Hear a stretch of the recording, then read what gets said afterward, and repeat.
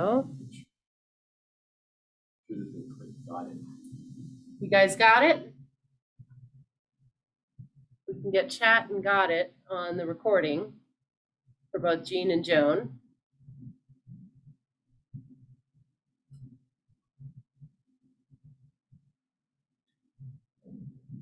Okay. And Joan or Jean or I'm sorry, G Campbell. You can just Gloria. Yeah. Yeah. Okay. Just so you know, we're recording. I said it was okay. I got it. Fantastic. Thank you so much. Okay, so my name is Kat Hart. I'm the director here at the Loveland Business Development Center. We're partnering with the studio tour this year to do some training and education. And we've got the wonderful Franklin Taggart to share some of his amazing knowledge tonight. This is hopefully going to be a really interactive session that we're doing, kind of talking about social media strategy and breaking the algorithm. So I'm going to turn it over to Franklin. Franklin, do you want to introduce yourself and then I'll share the slides real quick? Sure. Okay. I have an introductory slide that'll be coming on at the end of the show. But I'll just say that I've been a Facebook member since 2009, Twitter member since 2010, YouTube and LinkedIn since 2011, and I've been struggling with Instagram since 2012. I will not do TikTok, I will not do Snapchat, and I will not do Twitch. Do you even know about Clubhouse? I am. It's the newest thing. I'm on Clubhouse.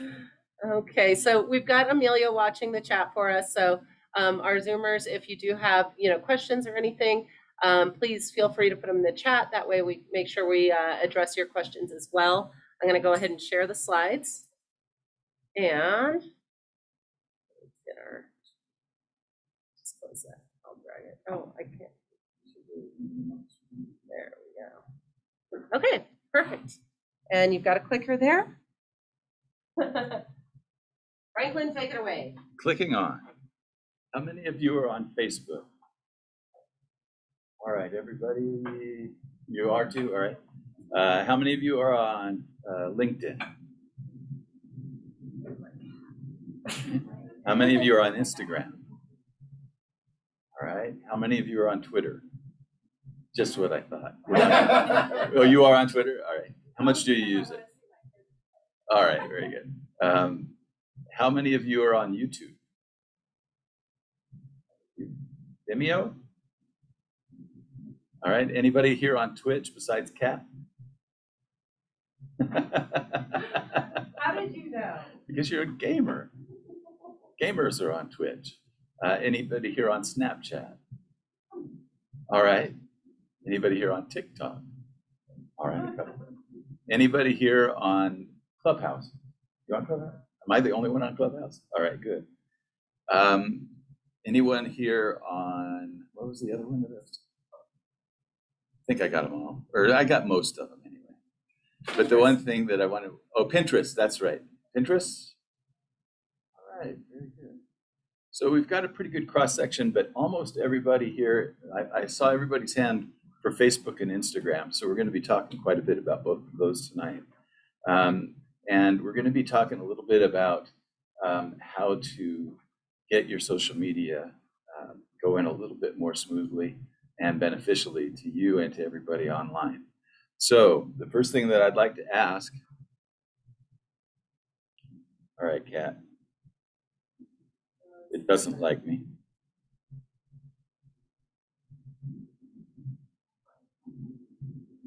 I just did the quick cut earlier. Let's see.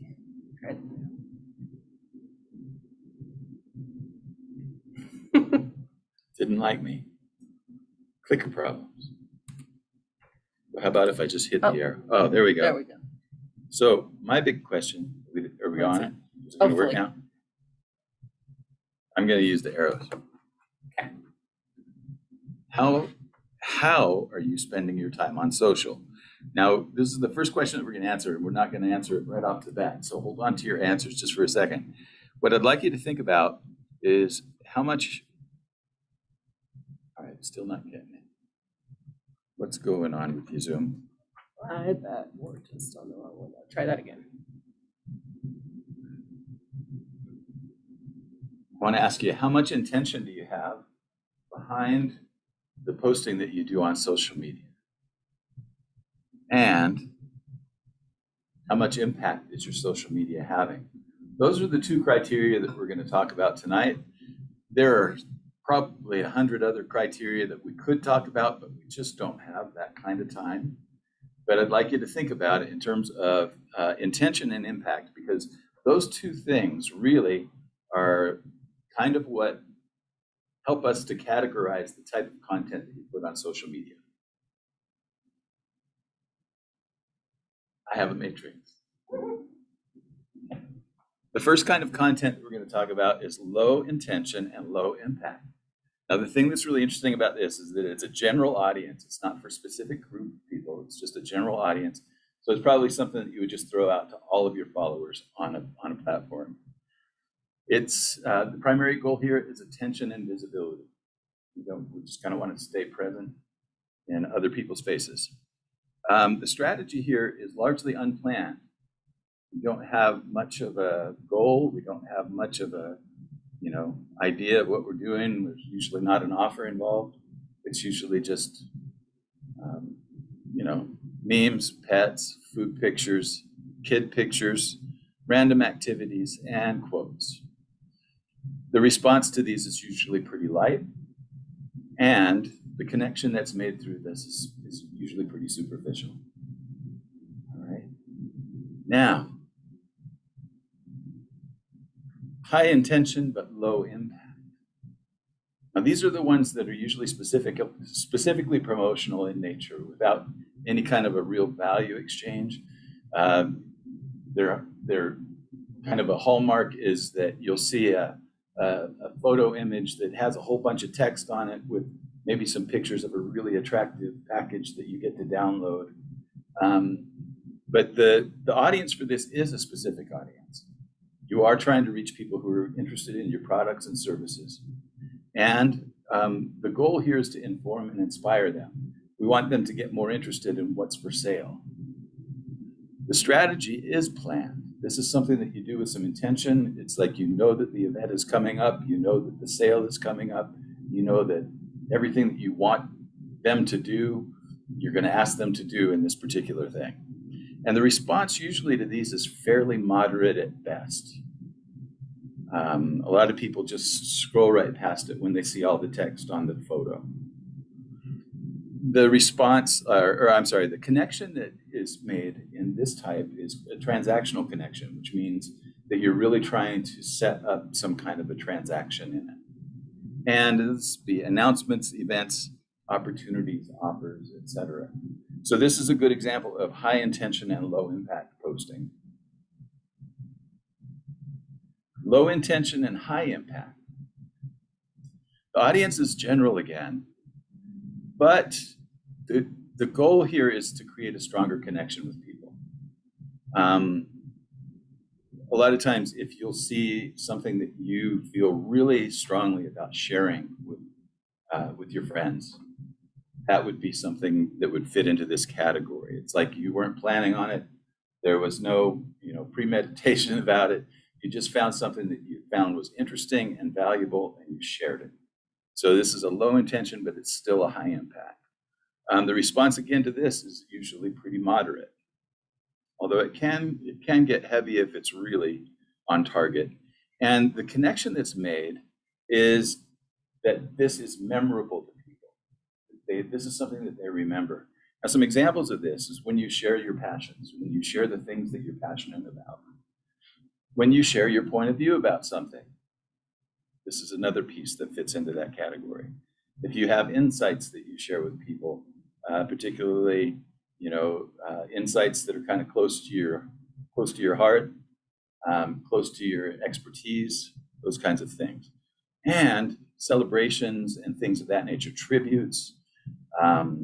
These are things that would probably not have a whole lot of planning behind them, and they probably don't have a real specific goal, but they do create a stronger connection. And then the last kind of content that we can talk about is high intention. Uh-oh. Hey, Billy.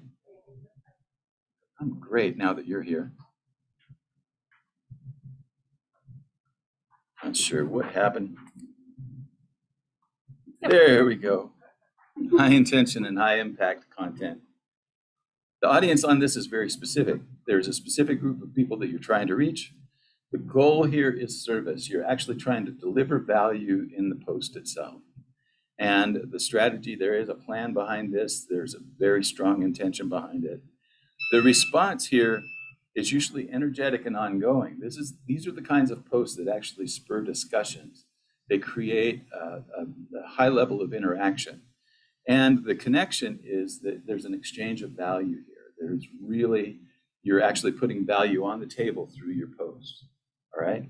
Now, some of the ways that this is done is through sharing your expertise, initiating discussions, and making a difference for people on the other end.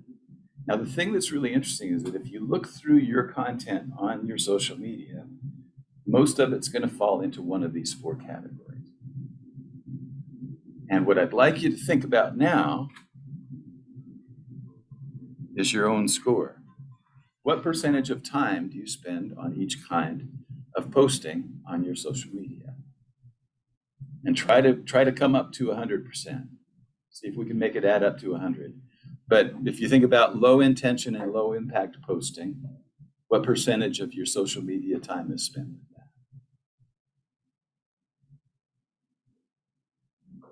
that? Again, that's things like memes, pets, first day of school, random activities, what you had for lunch, what you're fixing for dinner. Just kind of randomly posted throughout the day. Then the high intention and the low impact kind is like when you're doing promotional things, and it's just strictly promotion. There's not really any kind of a value that's being put forth in the post itself, but you're really trying to promote something and get people's attention for that. The low intention but high impact would be like really thoughtful sharing of things that you find online that you feel are helpful or valuable. This also could be where you're recognizing people, paying tribute to people, celebrating people. Once a week on LinkedIn, I do a one-man standing ovation where I recognize the accomplishments of somebody that's in my friends group or in my following there. That's the only thing that I plan is that it's going to happen. And then high intention and high impact. This is where we're actually trying to use our posts as a way to deliver value to people on the other end. So, how many of you? Well, I'm gonna rephrase this. What was your strongest? What was the one that you spend the most amount of time in? For us, I would say high intention. Okay. And how does that show up for you? What are the things that you're doing there? We work with play, so there's a process, and we try to be very good about having pictures of things coming out of the account, or a video, or me sitting in the view of big blazing and putting that on as a post so that you see that process. Right. So you're creating attention for your product. All right. Very good. And interest in the product. Creating interest in the products. Very good. What is the concept? Right. Other strong suits. And what was the one that you spent the most time in? It used to be slideshows that kind of were like the cheese, and I don't know if they're still there. It would show a progression of the pieces. Yeah. So I don't know if that still exists. The progressions are still up there, but you really have to dig for them. The progression videos. Yeah. But one of the things that I know that you do really well, Billy, is that you celebrate sales. And that would be in that low intention but high impact, because it just reinforces that people buy your art. Other strong ones? I guess I'm confused. Okay. Because, like, I probably post about, like, my personal life about 10% of the time, and, like, my art and business 90% of the time. Yeah. I would that like maybe 20% of that is like targeted, like come to this event or I have this sale or whatever. Okay. So I guess does everything else that I'm doing fall under low end? I don't know. Like, It's hard to say, right? Right. What's really interesting is that for most people, the majority of their posting is low intention and low impact. It's random. We use social media this way. It's like we have our phone. We just share whatever picture we just took. We talk about what we just ate. We share what kids are doing today. We share what this is at. So the majority of people spend most of their time doing the low and low. There's not a problem with that. That's still an important part of social media. All four quadrants are important. Now, what's usually the case, though, is up in the high and the high.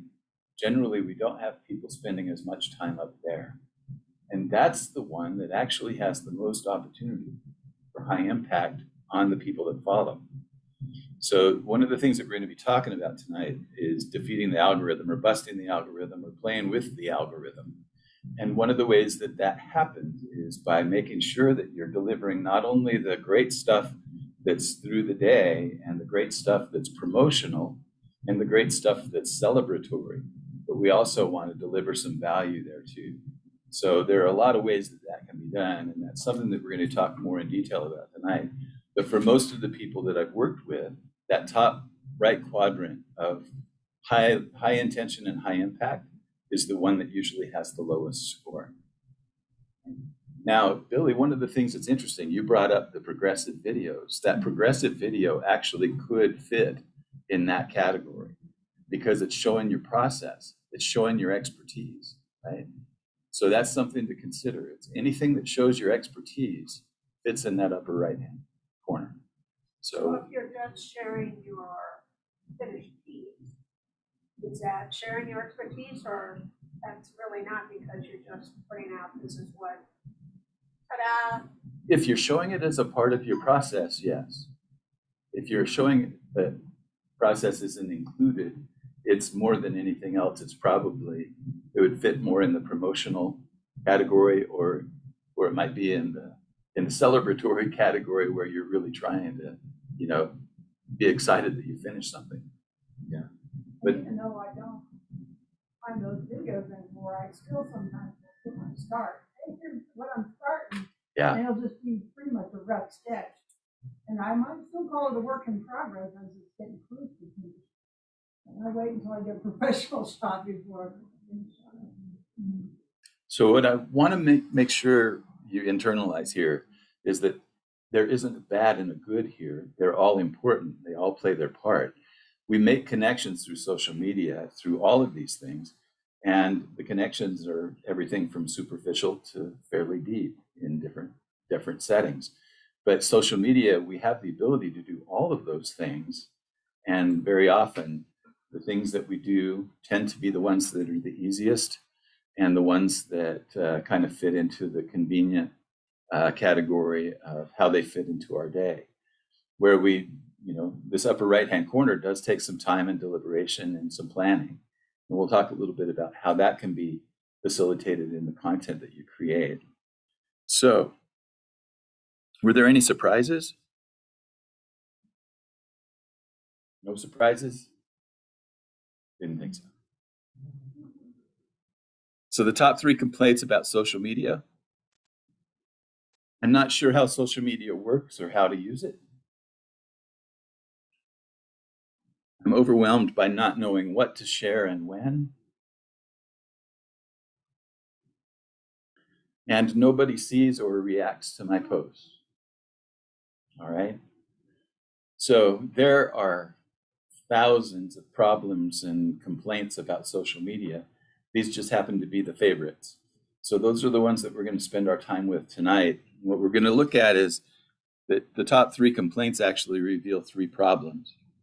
For the first one, on not sure how social media works or how to use it, the problem is that we're not using it strategically. There is a strategy that can be put in place. In fact, there are many strategies that can be put in place.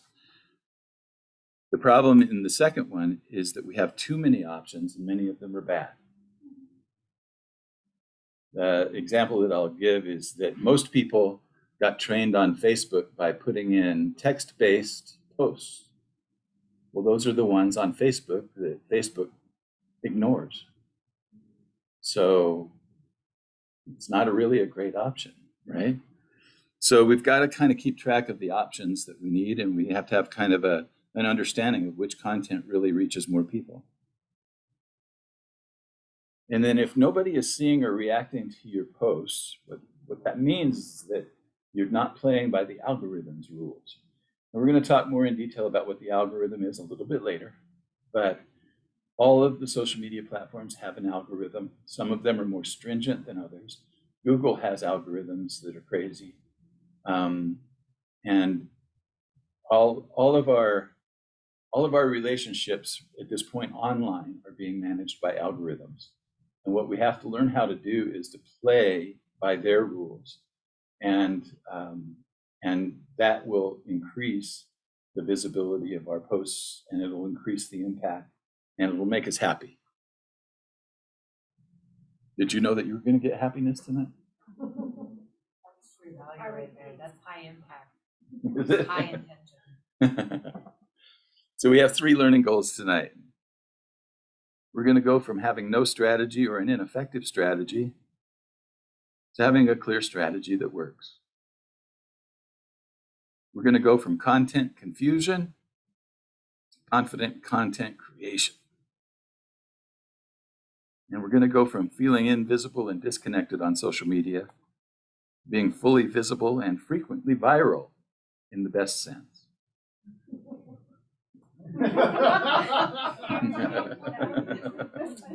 Let's see what happens when you increase your intention and your impact. That's the goal for tonight.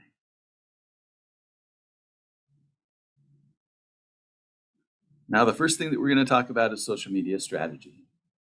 And social media strategy has some predictable components no matter which platform you're using. And the first one is that your strategy needs to have a goal. Now, there are different kinds of goals that you can have for social media. Like, for instance, one of the goals would be to just form better relationships with people.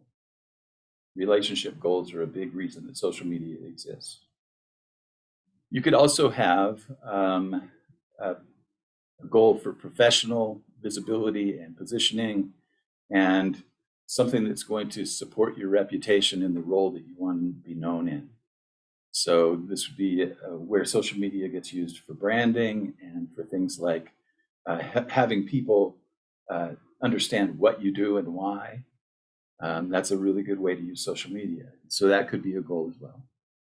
Another goal could be that you just want to generate interest in what you make.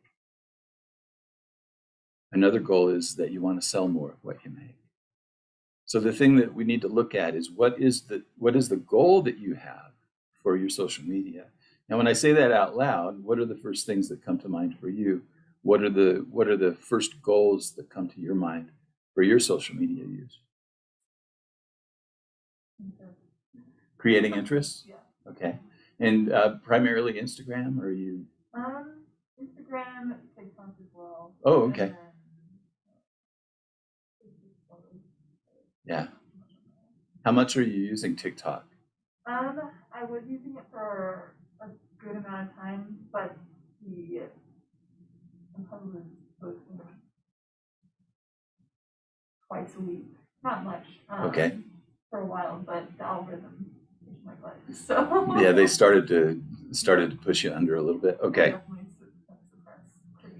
Yeah, that's one of the things that happens is that if you get into repetitive of a pattern with your posting, like if you post too much of the same thing over and over and over and over again, you'll start to see your rankings and your interactions tumble. So that happens on Facebook, Instagram, TikTok, Twitter, somewhat on YouTube. LinkedIn is the kindest when it comes to that. What's posting the same thing over and over? Like, let's say that I post a picture of something that I've made every day of the week for months. The same thing. What I'll see happen is that at the Not the beginning, same picture. not the same picture, it's just the same kind of picture. Or it could be the same kind of like there are a lot of people that have their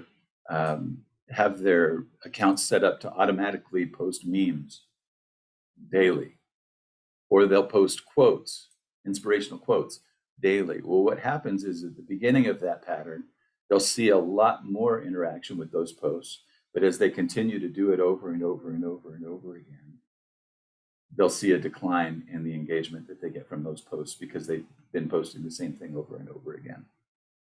Now, is that due to the algorithm or is that due to just user interaction? Both. Both.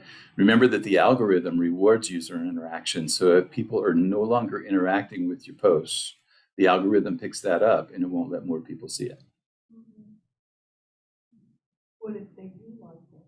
What If if you post the same thing over and over again? Say that you're a really great artist and you Mhm. just post a bunch of paintings and it just grows as far as interest, but yet it's still the same type of a post. you probably won't see as much of a hit as long as people are interacting with it. But people like variety. I don't know about you, but after a while, if I see the same thing over and over and over again, the likelihood that I'll scroll past it and not stop, which is what the algorithm pays attention to, becomes more likely. Yes. Give me some examples of interactions. You said scrolling and stopping, and also clicking, commenting, liking. Yeah. All of those things are considered. Yeah. The question is, what are the things that are noticed by the algorithm? The amount of time that you spend on a post is really the first thing that it notices. If you stop, like if you stop scrolling on your phone, Facebook notices that. All right. If you say out loud, like I just saw it happen today. If you say out loud, I wonder what's for lunch at Chipotle today. And then the next thing that you see on Facebook is a Chipotle ad. They're listening, they're watching, they're looking at your behaviors. And that's part of the trade-off that we have for being on these services, is that they are really studying the way that we interact and behave. So they're going to notice if you stop scrolling. They're going to notice if you take enough time to read something. They're going to notice if you click the little see more button at the bottom of a post that you only see the first 2 lines. They're going to notice how long you stay on that post. They're going to notice if you take any actions from that post, like are you clicking on a link? Are you sharing that post? Are you liking that post? Or are you commenting on that post? Now, the other thing that they're going to pay attention to is, do discussions get started based on the comments? So one of the things that they'll like is that if you keep coming back to a post to stay engaged in discussions in the comments, they're going to let more people see that post.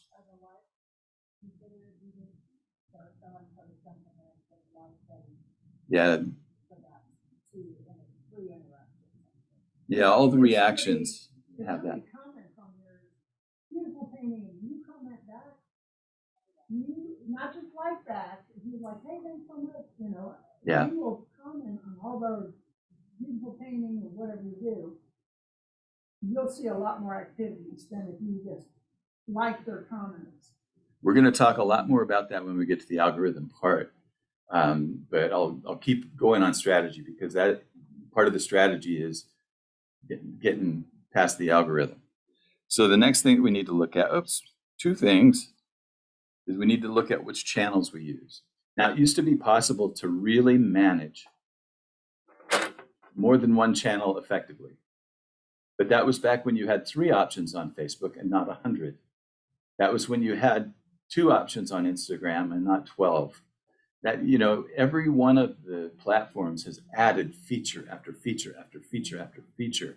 And when I first got on Facebook, we had 3 options. You could share a text post, you could share a photo, or you could share an audio message. Well, they did away with the audio message in favor of video a few years back.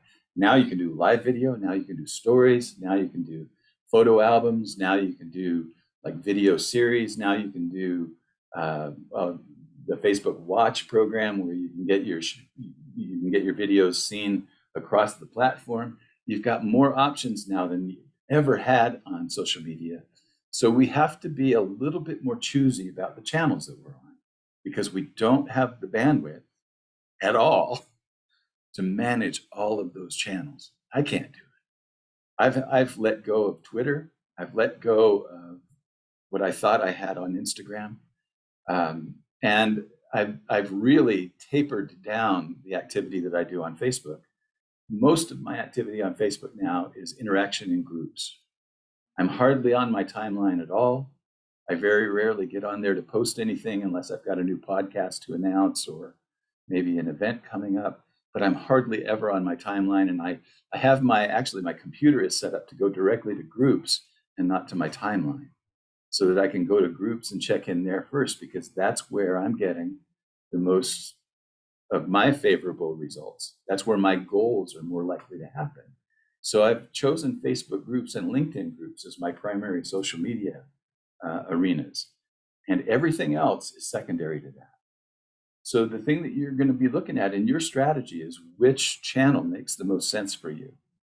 Now, even within the platform, you might find that there's a better channel than others. Like, I've got a lot of people that are on Instagram, especially artists, and one of the things that they're finding is that they're getting a lot more response from reels and collections than they are from just posting in the timeline.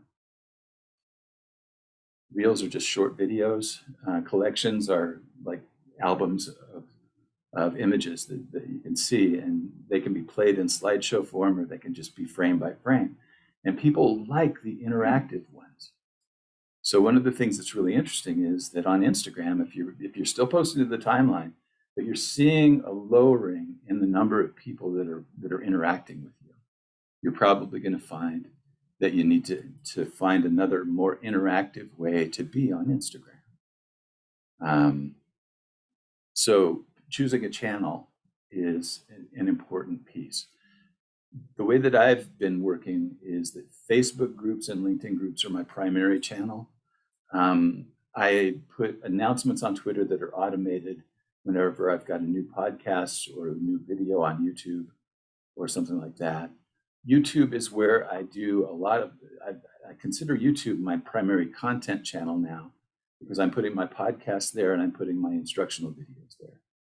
But, and then my podcast is the other channel that I devote my time to. I don't have time for any of the rest of them, and so I'm just going to let them go.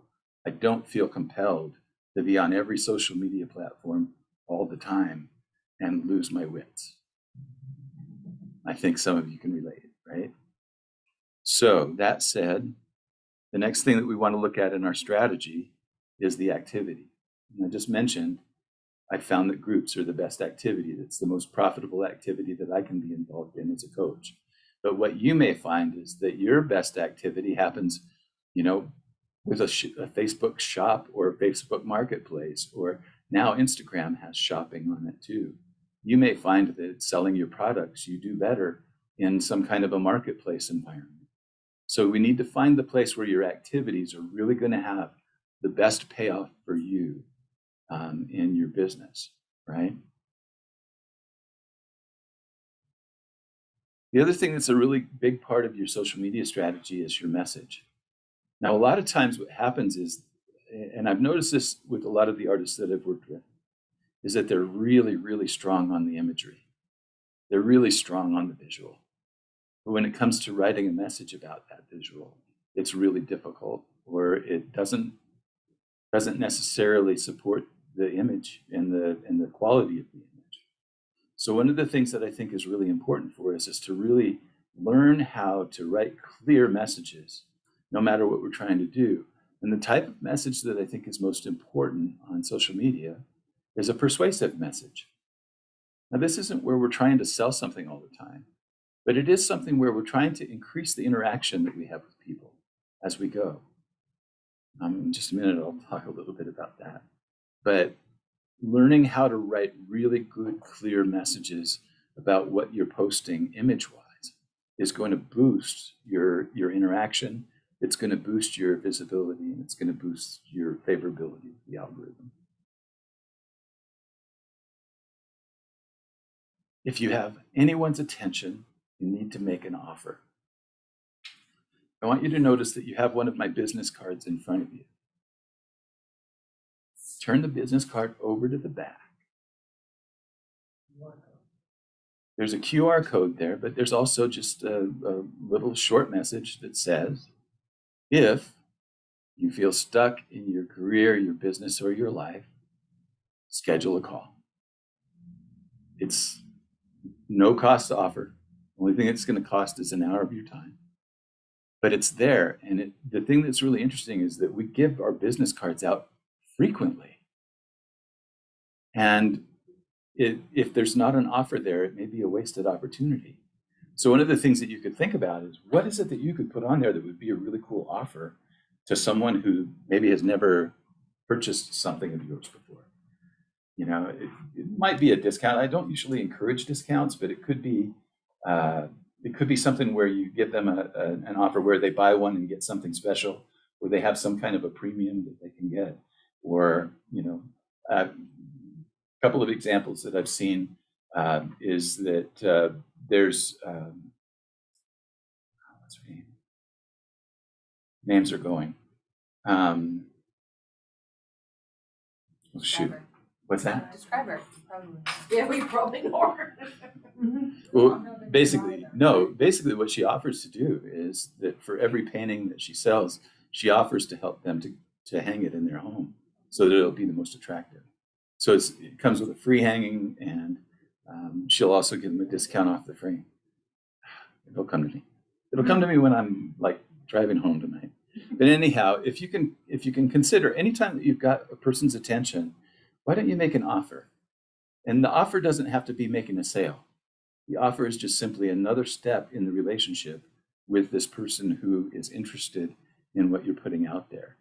So it could be something as simple as, I'm getting ready to participate in the Loveland Studio Tour, and I've got a special offer for people who visit my studio after seeing this post. Why don't you do a screen save of this post, bring it to my studio, and you'll get a special benefit. Right? That's an offer. An offer could be something as much as, I would love to, you know, just spend some time hearing about all of the art that you've ever bought. I'd love to, you know, make a connection with you. And so that's the thing that I think we need to look at, is that an offer is not specifically for a sale. An offer is for the next step in the relationship with the customer. We want to honor that relationship. It's everything. We don't want to rush the sale. We don't want to shy away from the sale, but we want the sale to be perfectly timed. And one of the ways that we can do that is by stair-stepping our offers so that the relationship will support the sale. That makes sense? What would you offer if you were posting on Facebook tonight? What would be a really good offer that you could make to people? Well, something that occurred to me, maybe nobody would care, but what I found talking to people that are looking at art, if you offer to take some extra time and provide kind of the story behind that. Yeah. And a couple of your steps that you did in that particular thing. I mean, you could make that generally available, but sometimes there's something that somebody's interested in that has a particular story that's way more interesting than putting out there for everyone. Yeah, you do that. You do that all the time. Yeah. I bought a piece of Amelia's last couple of years ago, and it's Peaks. And on the back of it, she's got this really cool little story. And that makes it just that much more meaningful. You're right. That could be an offer. Absolutely. It adds value. It creates a deeper connection with people when they understand a little bit more about your reasons for what you do, right? Okay. Any other offers come to mind before we move on? You could do sachets of food or some coffee beans for a month sale. I love that. Sign me up. Billy? Downloadables are Come super on easy. down. Just offer to have, show them simple drawing tips. Yeah, I mean, I quite often do that at the gallery. I just like, oh, this is how I start. yeah, I get on just on a piece of paper and give them. They like seeing the process. yeah. And it's a beautiful thing. It helps them to feel like they're on the inside, right? Mm-hmm. And that's another type of connection. It makes them feel like that they're, that there's some closeness there. Yes? Probably the best response I've had to an offer was when I was doing a painting and I kind of put out a call to anyone who like related to the message of that painting and told them that I would paint their name into the painting, and I had like 40 people respond to that. So an offer of personalization made a huge difference then. That's really cool. That's actually a great story. That one you probably ought to write down and let other people know about because it's a really good idea. Put all those 40 names in your piece. That's really cool. They're Amelia, like did you on have? top of each other, so you couldn't like distinguish the individual names, but they're all there. Yeah, any kind of downloadable. Like Like what? Could be like a phone wallpaper. Like Oh, okay. maybe it's something just to kind of spice up the imagery on your phone. Or like some of the things that I've been playing around with. You take an area of expertise that you have, maybe maybe it has something to do with your process, and then you condense it into a simple like letter size downloadable thing for somebody to be able to get for free. And then like one of the ones that I did right now, I did a series of downloadables based on collecting art. Yeah. That you absolutely love, and I came at it from my perspective as a collector. I was not interested in necessarily selling my own. I just wanted to share my own experience with, like, this is how I've collected art, and I mean, I'm on a serious budget here, So, but just letting people know it's definitely doable. There's ways to go about it, and if you've never done it before, here's how you start. Yeah. And like things like that, people find really, really valuable. That's a great idea. Kat? When I was doing my custom dresses, an offer that comes to mind that I would always do would be to work with their measurements and then tell them, okay, based on your body shape, these are the kind of things you should look for in clothing in the future when you're not buying from me. Yeah. So that it was easier for them to pick out stuff off the rack that would fit their body type. Because I worked with a lot of women that were non-traditional body types. Wow. So That's a great offer. You're right. With the Right on target. Downloadables, I've done like bookmarks. Yeah. Just bookmarks or gift tags. There's a couple that I'll send out like with my newsletter. Very good. Now, another thing that you can offer is collaborations. And one of the things that I've seen be a very powerful combination is when artists and poets or artists and authors come together and the artist invites the author or the poet to put words to their image. And then they create a composite of the two, and then they post that. So what happens there is their audience gets it and your audience gets it. And as a result, it gets seen by more people. And it also, there's this really cool effect that happens when we enhance art with another kind of art. I host a concert series at the Museum of Art in Fort Collins where we match music with the artist that's currently on exhibit there. And that experience is something that actually has sold more of the music and more of the art. And those are some kinds of things to remember, is like when you find those kinds of creative collaborations, that can be a way of building relationships with a much larger audience, actually quite fast, right? So the last thing that we want to consider on our strategy is action. The action, again, it's not just sell stuff. The action could be, I'm going to be having an open house. You just had one in your backyard. I'm I'm going to be having an open house, meet the artist, see my new work. It's a VIP reception. Everybody's welcome. Come on out. Please RSVP so we have enough food. It doesn't have to be asking for a sale. It can be an invitation to an event. It can be an invitation for feedback. One of the things that we used to do, I used to run, Billy took part in this, the audience workshop. You remember when we were talking about having people come in and look at your painting and give 3 words that describe their perception of the painting? Well, what does that do? First of all, they're spending more time with that painting than they ever have, ever would, or ever will. And that's the thing, is like, we have a better shot at moving and selling the work that we do if people spend more time with it.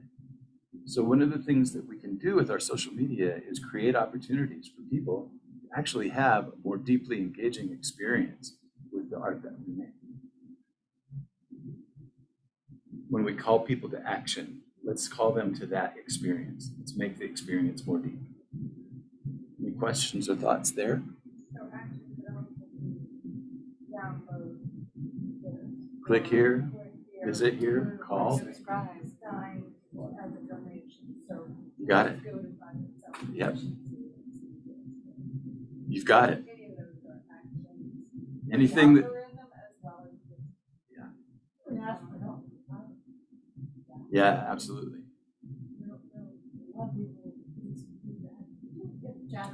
Yeah, people are generally pretty easy with their opinions. You just have to be okay with all their opinions. You Yeah. can't just like say, I'm gonna listen to all these opinions and then go, nope. Now, there's one last thing that I'm not going to say is optional, but one of the things that you need to do is start measuring what works and what doesn't. And Facebook makes that fairly easy. They're hiding it again from us in this thing called Facebook Business Manager. But Facebook Business Manager and Instagram are linked together for business pages.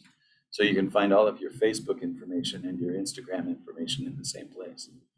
But what we want to look at is, what are the things that are really landing for people? And what is it that's making that happen? What are the things that they're reacting to or responding to? So we want to come up with some ideas of measurement that's meaningful. And I think that the measurement really needs to be mostly meaningful to you.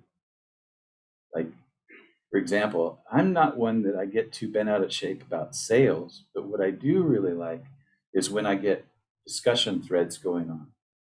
So if I see a post that has 4 or 5 really good discussion threads happening, that's something that I look for.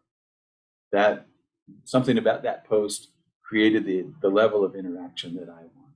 My biggest frustration online is that I'm not satisfied with most of the interaction that I get. I want to go deep. Social media doesn't facilitate it very well. You might have to do a free offer of coffee with Franklin via Zoom. Yeah, they don't like it. They don't like that either. But anyhow, so when you're putting together your social media strategy, these components, these 7 things, will make sure that you've got all of the different things in place that you need to have a more effective result on social media. If any one of these things is missing or hobbled, you'll notice a difference. Like if you go out there and you're putting really good activity out there, but your message isn't clear, people aren't going to interact with what you do. It's going to get 1 round of views, and then it's going to be buried. So if your messaging can really get on target, that can mean a lot for the number of people who see and the number of people who interact. And that's what the algorithm loves to see. So what do you mean by messaging? Do you mean by the comments that you put? It could be the like on Facebook, when you post an image, you also have the ability to post a message with that image, right? It's text. But in the message, you can tag people. In the message, you can put hashtags. In the message, you can also say things like, You know, this piece took about 36 hours of my time from beginning to end. And there were about 3 times when I was ready to throw it against the wall. But actually this morning, I really love it. You've just made it a little bit more personal and a little bit more interesting, right? So your messaging, that's one place that you can do a message. The thing that's really cool on Facebook is that you can do captions on everything, and you can put tags in captions too. So it's like Facebook gives you all these different places where you can put text in. Now, here's the thing that you got to understand about text. It's searchable. Text is searchable. So if you're putting text on there, it makes your posts come up in searches more frequently. Right? So if you're just putting images up, that's a beautiful thing. And those 3 people that see it are going to like it, but you can be seen by a lot more people, right? When I post about my own town, I usually tag several businesses where they can have dinner or have drinks, and I tag those businesses. Their followers see it, so it really snowballs. Yeah, tagging is one of the things that I think everybody needs to understand better. We could probably do a whole workshop just on tagging, but that's the right idea. It's like you're expanding the reach of your post just by including their audiences. Yeah, you're promoting them too at the same time. And most of the time they appreciate that.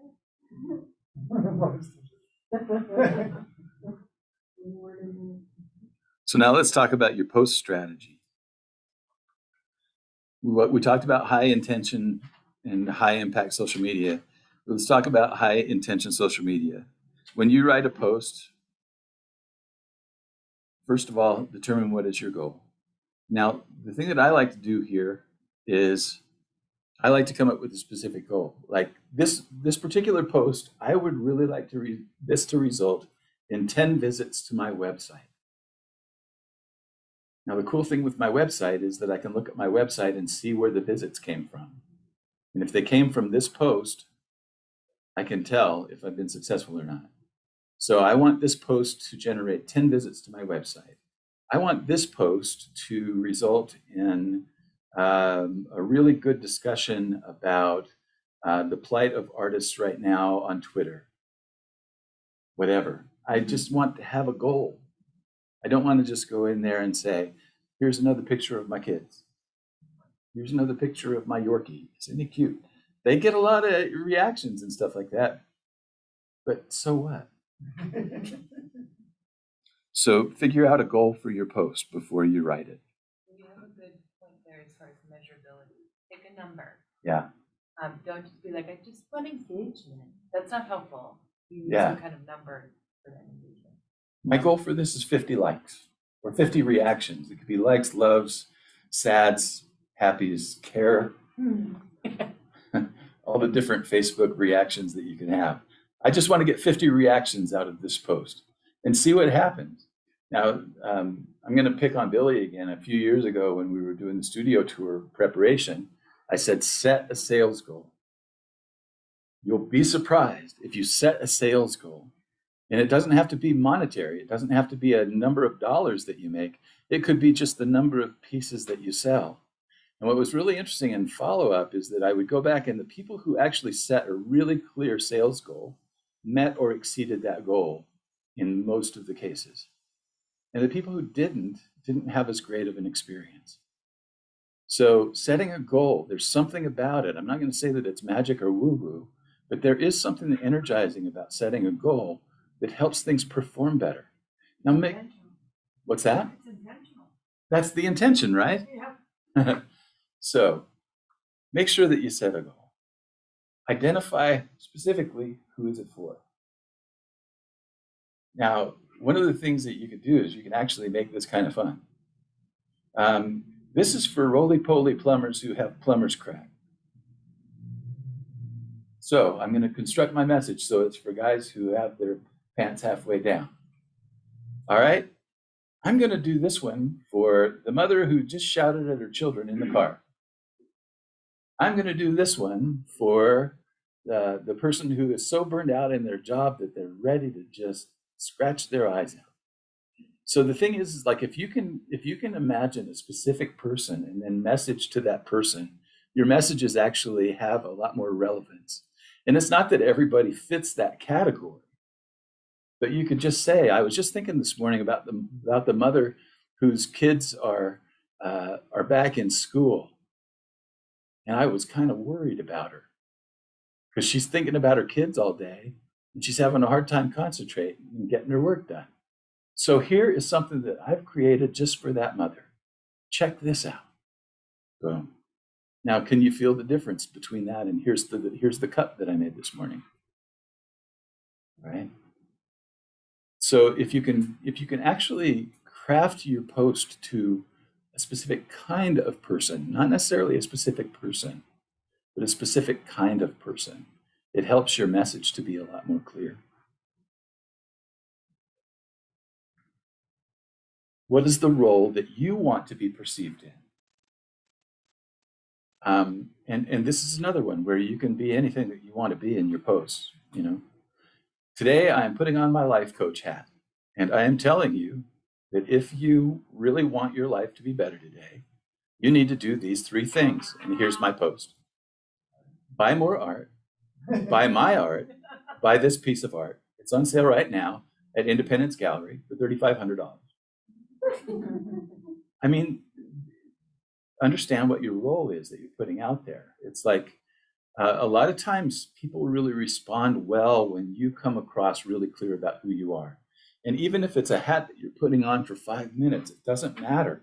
Your message is going to come from that place, and it's going to be something that they can actually grasp and react to and respond to and hold on to, right? So one of the things that's really interesting is that I have a couple of clients who are really, really wonderful artists, but I would be willing to bet that most of their Facebook following doesn't know that they're artists. And the reason is because they're posting all of their other activities on Facebook. They're posting what they do at church. They're posting the things that they cook. They're posting the things that they do for their children. They don't have any concept of showing up as an artist, but they're brilliant. And it's just, I don't know if it's something that it's like an inner catch or if it's something that's just not a habit yet. But one of the things that you can show up as is a brilliant artist that needs to be recognized as such. This is my art. It matters. You're willing to post your lasagna, will not post your painting. Yeah, I know, right? Lasagna's brilliant too, but this painting. So the thing is, when you're creating your social media posts, think about what role you want people to perceive you in through that post, right? What do you want them to know? Now, again, you can get kind of technical about this if you want to. This was painted on a 32 by 32 canvas that I bought at Jerry's Artorama. And it was painted with this particular set of brushes and this particular set of paints. And it was primarily 3 colors, but I blended them into 6. And that was about it. Or you could go a little bit more personal and you could say, I was really deeply inspired on my walk this morning. I know, Billy, you do this a lot. I took some pictures. I'm going to take these and I'm going to make some paintings out of them. Anything that you can do in terms of helping them to know more about you and what goes into your work is going to be a bonus, right? So think about, what is it that you want them to know about what you're showing them? What went into it? One of the things that I was telling people to do on their artwork is not only on the price tag, don't put just the price, put in the number of hours that you worked, put in the cost of your materials, put in the number of hours that you practiced. Put that on your price tag too, and see if people start to perceive the value differently, right? So it's one of these things where, what do you want people to know in your post? What do you want them to know about that piece of work that they're seeing? Now, what do you want them to do? Do you want them to come see the painting somewhere in person? Is there a place where they can see it in person? Do you want them to come to your website where you have like a full high definition photo that they can look at and they can zoom in on, they can zoom out on, and they can have a really cool experience of it? What do you want them to do next? What is the thing that you would like these folks to take action on? Now, again, this could be a sale, but it doesn't have to be. Now, one of the things that I usually tell people is that if you're going to be displaying art in your social media feed, one piece of information that you need to have there is the place where they can buy it.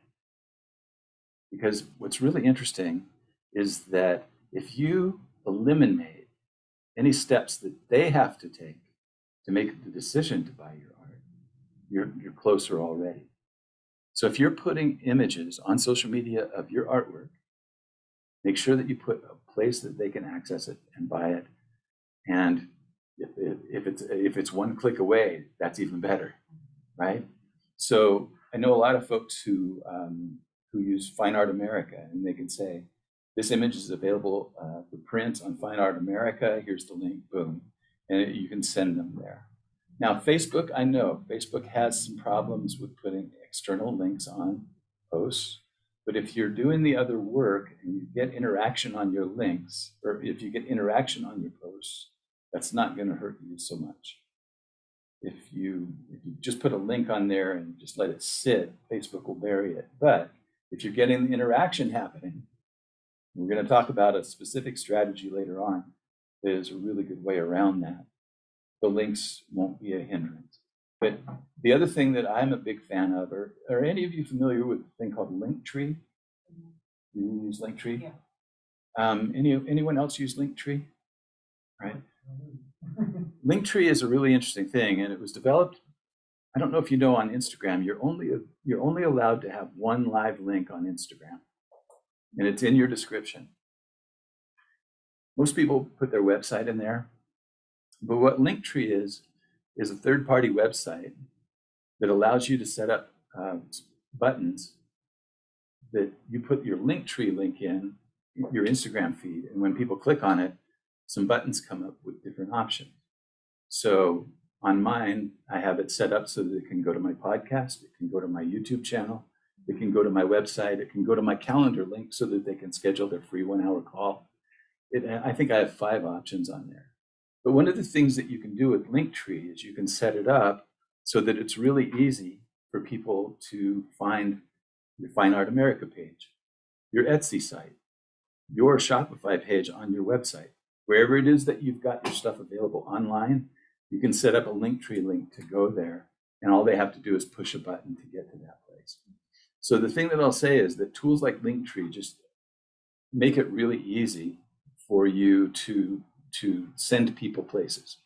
So one of the things that I've been doing lately is I've been putting Linktree, you know that blue button on your Facebook page that's the call to action button? You can program that to go to any link online. Put your Linktree link in there, and you can have as many different buttons as you want that go to different places where you can send people to buy your stuff. So instead of putting your link in your Facebook post, you're saying, click on my blue button and then go to my Fine Art America page, and it's in this collection. Boom. You're getting them there. You're eliminating a step for them, and it's more likely that they're going to buy if those steps are eliminated. So think about the action that you want them to take and make it easy for them to do. There's the specific next step.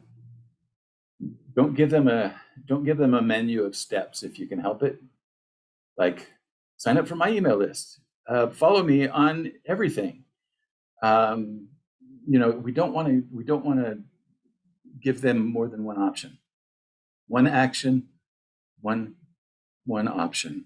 That's it. So it's like, to see this in more detail, click this link and go to my website.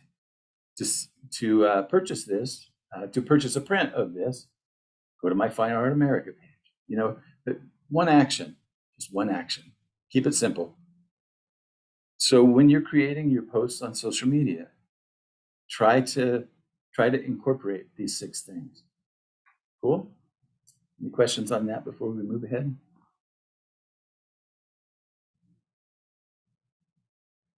Kat, are we 8 o'clock or 8:30?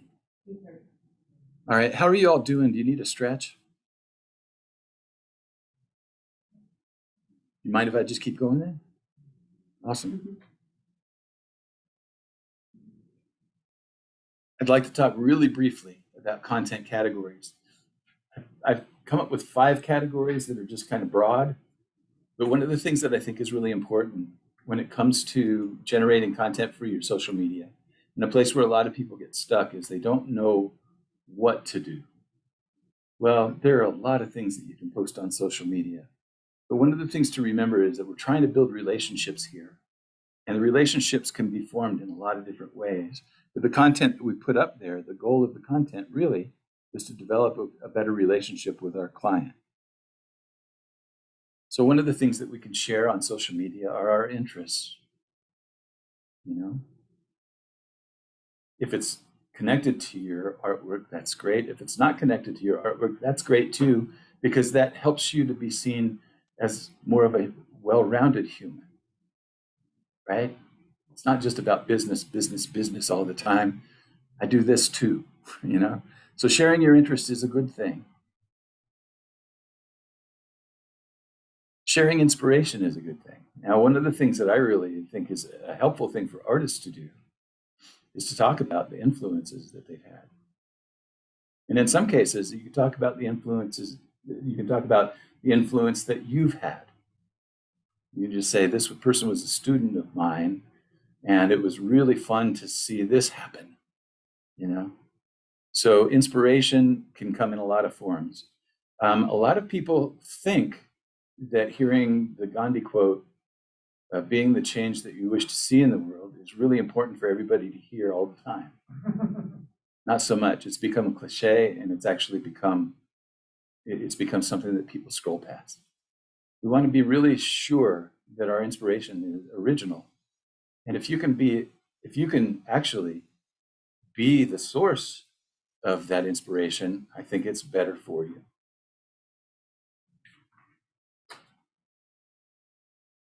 Insights. Everybody has their own set of insights, and no two sets are the same. It makes life rich for us to share insights with each other. I just realized, oh my gosh, in the Sistine Chapel, God and Adam are inside of a giant brain. Wow. And then what happens next? Discussion and what? People go look. They get on Wikipedia immediately and they go, Sistine Chapel ceiling. You know?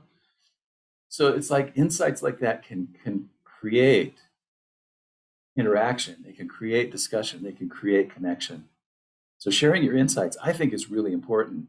One of the things that I took a class from a guy named Tad Hargrave, and if you ever get a chance to take it, he lives up in Canada, but he does all of his stuff online. He has this thing called Marketing for Hippies, and it's just brilliant. But one of the things that he says is that one of the things that you've got that's specifically your niche is your own unique point of view.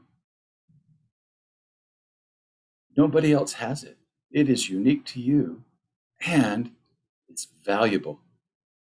So if you're sharing your point of view, your insights online, there's value in that. There's connection to be made through that.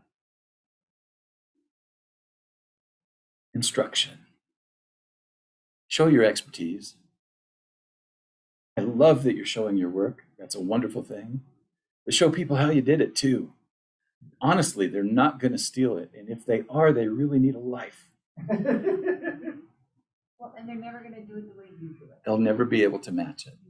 So, and Billy, what you were talking about when people come in and you show them how you do your sketches and your line drawings and stuff like that to start a new painting. I mean, that's brilliant. That gives them a sense of, wow, so that's how that's done. What's really fun to me is that it doesn't take away from the mystery. It doesn't. It's still mysterious to me how those paintings end up the way that they are. But now I can understand a little bit about the layers that go into it. Yeah, and I can get a real sense of, wow, this person has really worked hard to develop this craft, right? So instructional videos are really a great way to show your expertise, and your expertise is important, and it's something that people really love and respect and connect with.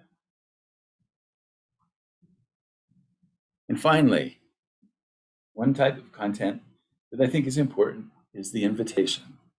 And the invitation, I feel like, is very often forgotten. And I think part of it is we've been kind of told not to toot our own horn. And we've been kind of told not to, not to initiate things.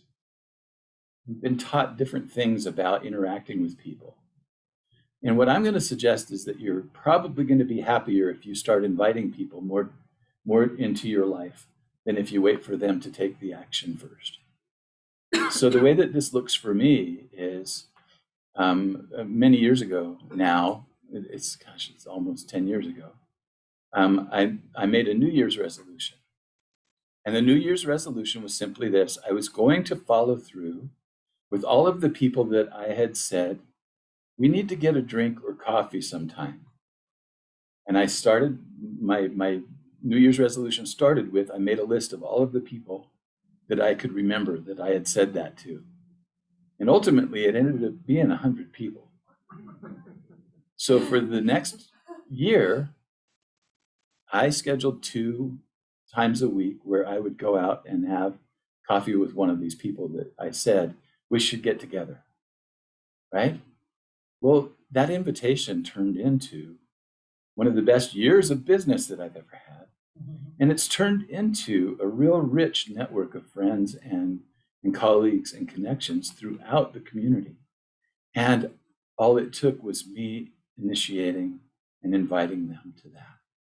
So the thing that I'll tell you is be thoughtful about your social media and see if there are ways that you can invite people to be a little bit more in your process, in your way of being, in your activities.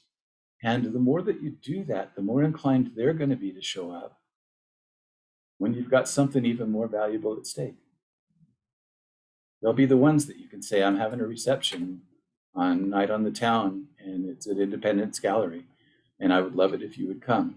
If you've invested in that, if you've invited them throughout, they're more inclined probably to take you up on that when it comes time for the more valuable commitment. So when you're thinking about content, think about different things that you can put out there to people. It doesn't have to be all high value all the time, but it can be a variety of things. All right? Now, this is a good time for a break. Let's take a break. Do you mind stretching for 5 minutes and then coming back in? Got some snacks over there on the table if you're a little bit hungry. Need something for lunch. Oh, you got the cookies? I did lock the outside door, so if you need to get to your car, I just didn't want anyone wandering into the lobby while, with the restrooms and stuff there, so. All right, Miss Billy. I'm good, how are you? So I had a new one I just tried about a week ago, which actually maybe 2 weeks ago. Next door. Oh. I just posted a painting that I did, the Devil's Backbone, a hike I took. And that's basically what I said. This painting I just finished from a hike I took last spring. Thought it came out pretty nice. Yeah. One guy wrote me, you should mention that, because I knew what the rules were on one side. One guy said, "Would you do commissions?" I said, "Yeah, I own a gallery." And the thread just really blew up. And so somebody came into the gallery, I guess, and followed the thread, because I remember his comments. I want to know it's available. Brian called me. I'm like, I wouldn't dry mount press. It's not framed there. Is it for sale? So that's on next door. Next door, yeah. And I mean, for the studio, this is ideal. You are talking about your neighborhood. Yeah, I did. And it's Johnstown. It's not just 2 blocks around here. But I thought, oh, this is a really, so I started occasionally posting there. I have a bunch of patterns, like I downsized my pattern collection a lot, actually. Because I moved over a few years ago. I had patterns back. She's supposed to be back today. Just because it was. So it was twice in 1 week. I had saw like you. these giants. I saw Crossing you. the street. Yeah, I went to a side conference. And then when I saw you, coming out of the barber shop. Well, Odie, that night you saw us crossing the street. Odie was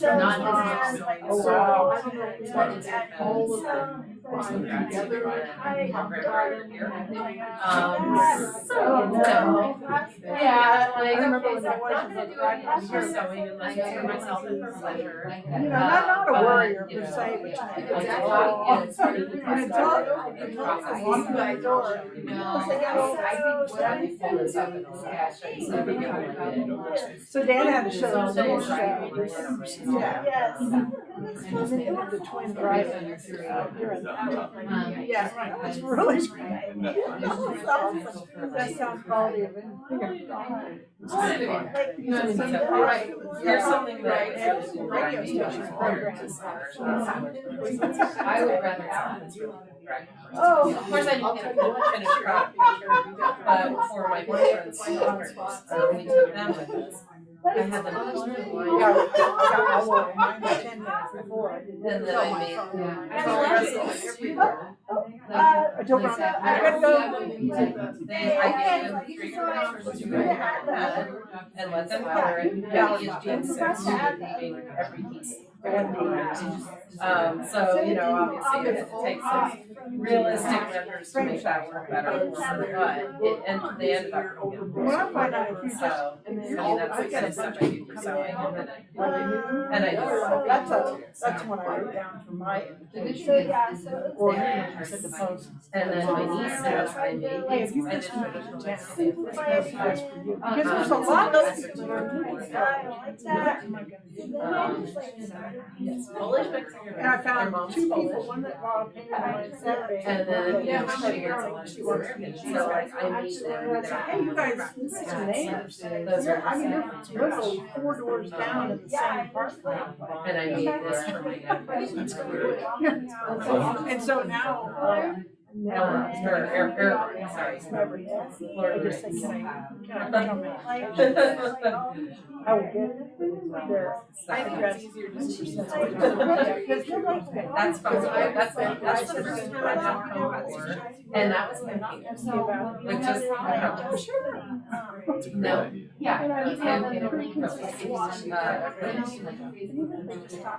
I mean, this one I probably spent hands probably about 3 probably about 6.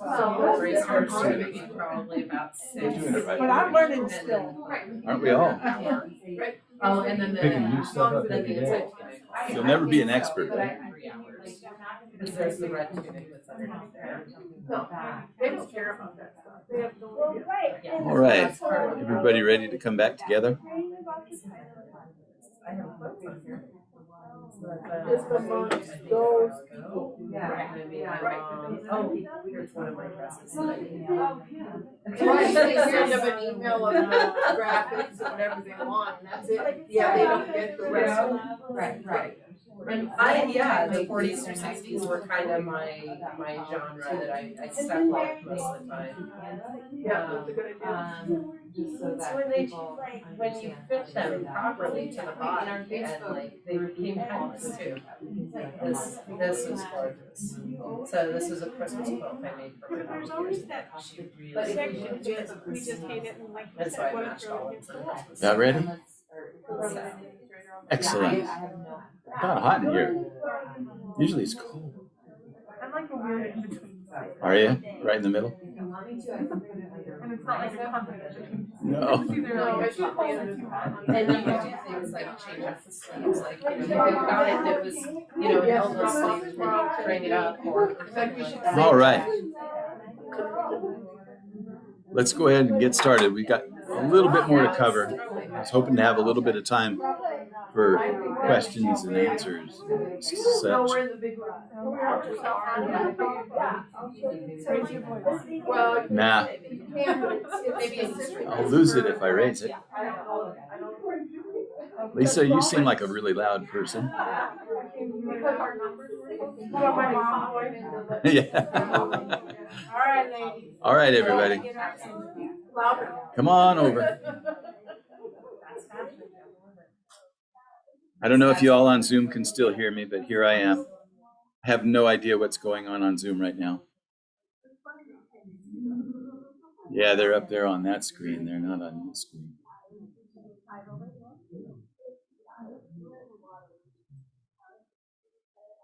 All right, everyone. One of the things that that we talked about early on was that one of the biggest complaints about social media is the overwhelm that goes along with it. And one of the tools that I found that has helped me to eliminate almost all of my overwhelm with content creation and posting is a tool called Canva. If you're not already familiar with it, I would encourage you to check it out. There are some others that are like it online. I honestly don't have any kind of experience to say whether they're good or not. But Canva is one that I've been using now for several years. And the thing that I love about Canva is it already has pre-made templates for all social media platforms. The other thing that's really cool with Canva is that you can do branded content, which means that you can upload your colors and your fonts, and you can use your own branding throughout Canva for your own purposes. Well, last year they came up with a tool that made it worth paying extra for the pro account, and that is the Content Planner. I'm not going to do a demonstration. It would take too much time. Again, we could do a whole workshop just on Canva and the Content Planner. But the thing that's really cool is that it's a calendar app, and you can pick the date on the calendar. You can choose what kind of a post you want to make. It will then open that post for you. You create that post, and then you have the option to schedule it. Now, one of the ways that my social media has been transformed is that I'm spending a lot less time from day to day on social media. I'm not getting on there 10 times a day. I'm getting on there twice a day, once in the morning and once in the afternoon. And the other way that I'm being active on social media is through automation and scheduling. Canva gives you the way to create and automate your social media posts. So the other thing that's kind of cool about that is that I can see a big view of all of my posts and the order that they go in and where they're going to show up and at what time. And I can be really intentional about how and when they show up. So like, let's say that I'm doing a campaign on LinkedIn, and it's to promote my new thing on podcasting for first-time podcasters. And it's a 5-day educational campaign. I can do all 5 of those posts. I can schedule them. I can create them one at a time in there. I can upload images, video, and now audio to include in those. And I can create all of my content right there on Canva and schedule it for release those 5 days at a specific time every day that I want it to show up. And that all can be done at one time instead of doing it 5 days in a row where I have to be on LinkedIn to do it. So what that's set up for me is that I can have a 2-hour time period at the beginning of the week where I can set up all of my social media posting for the week. Now, I know some people that are doing their whole month, and in some cases, they're doing their whole quarter in advance using this content planner. It's a very powerful tool, and it's something that I recommend everybody try out. Elizabeth? Have you, as far as like when you release your content, have you found like those high points for posting? Are those like really beneficial to you, or does it really matter what time of day that you post? Because like I remember I would always try to post at a certain time every day, and in the long run it didn't do anything for me. But that also, those numbers fluctuate. yeah. And the averages that they have, like if you go online and look for best time to post averages, Those averages are over the course of a year. That doesn't tell you anything about the middle of March, you know. So it fluctuates throughout the year. What I usually say is to get into a rhythm, find your own rhythm. And one of the things that I like to do is to always choose a double number. So I'm going to release this at 11:11 every day this week, or I'm going to release this at 12:12, or I'm going to release this at 8:08, you know, whatever. But I try to be kind of cute that way, but it's just an inside joke. Nobody else knows but me, right? Yeah. It's one of those things. I'm just playing with the, you know, the numbers of the universe. So the thing that I just want to reiterate is that if you can actually automate as much of your posting process as possible, it's going to take a lot off of your shoulders in terms of things that you have to stay aware of. And it helps you to consolidate your time. Like I said, if I spend 2 hours a week just creating and scheduling my social media posts for the whole next week, I don't have to think about it again. And that has made a huge difference in my experience of social media. Yes. Do you like this better than the business suite? I hate the business suite. Okay, that answers. Yeah. So why? Why? The thing that there are two reasons that I just really don't like it at all. First of all, Facebook has a habit of fixing things that aren't broken. Yes. And Why? so what I'm going to say is that I know that I could get used to Business Suite today, and next month Facebook might get an itch that they don't want to do it anymore, and they'll just ditch the whole thing. They do that all the time. So it's one of the things about being on Facebook. It's like, if you get in the habit of doing something like using a specific feature, the one that I'll say right off the bat that they did away with this year that a lot of people felt the pain of was they used to have this thing called Notes where people could actually create posts. Well, guess what they just started offering? Newsletters. Guess what newsletters are? Notes. Facebook giveth and Facebook taketh away. So I don't trust Business Manager. I don't think it's a really good thing to get used to using, with the exception of maybe checking your notifications on there. So with this one, you can manage all of your platforms. I can see where you've got Pinterest and they're all there. And in that one, you can only do Instagram and Facebook. Yeah, that's the other So limitation. so this is broader. This one I can post to YouTube. I can post to LinkedIn. I can post to Pinterest. It does now post to TikTok. You can't post to Clubhouse, so that's not relevant. But this tool has transformed my experience of social media in ways that I can't be anything but glowing about. It's like $10 a month. I have a question. Yeah. So as far as scheduling, one of the things that I like to do with my Instagram stuff is I like to do my hashtags like in a comment. Yeah. That this scheduler, like you basically, like if you wanted to get the most engagement, you'd have to basically go in right after a post and then do your comments. So is that what I should just do, or do you think, should I just go ahead and put the hashtags in the caption? Well, here's the way that I would treat it, Amelia. What I feel like is that in your captions on Instagram, the question is about hashtags in the comment. You can't do comments from Canva. That's just not a possibility at this point.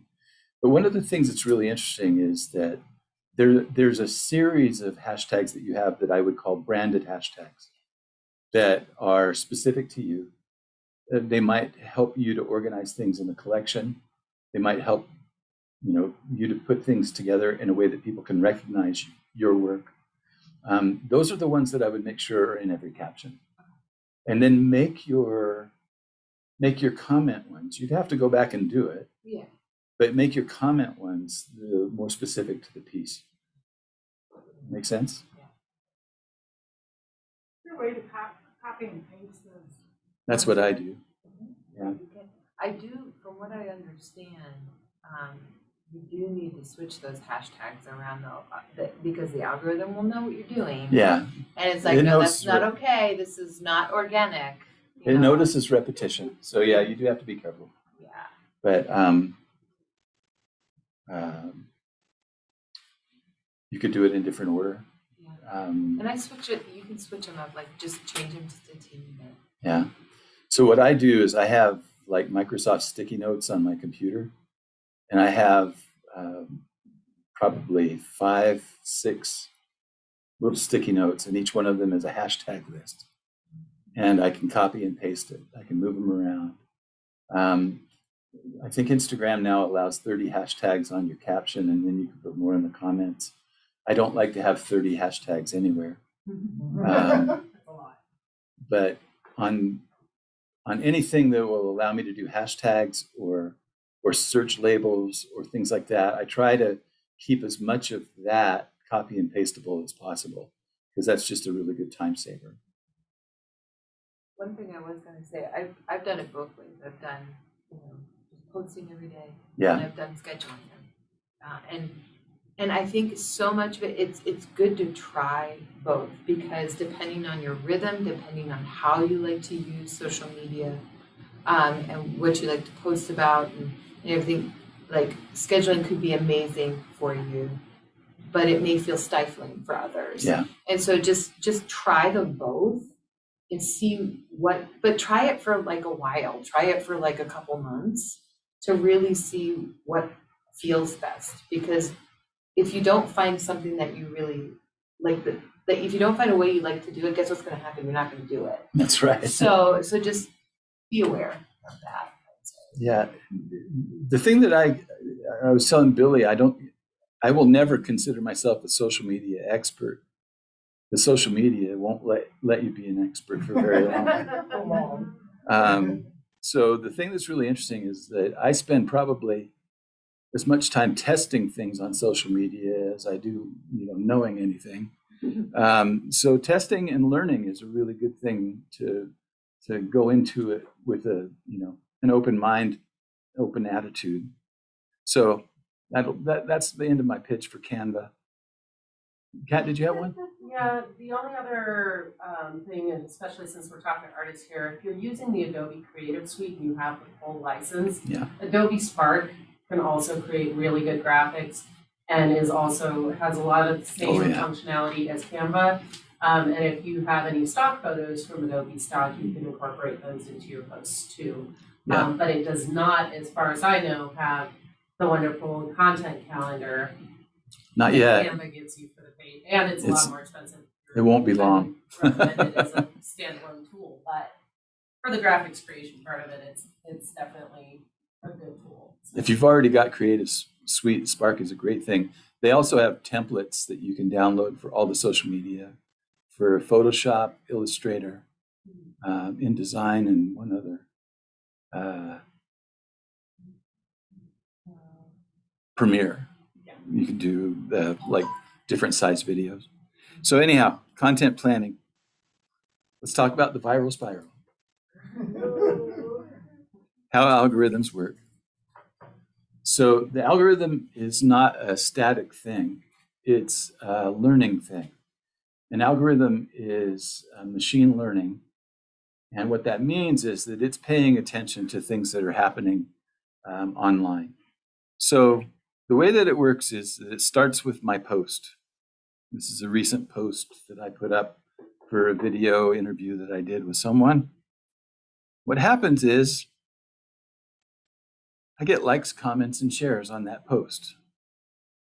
If I don't get any likes, comments, and shares on that post, it dies a very fast death.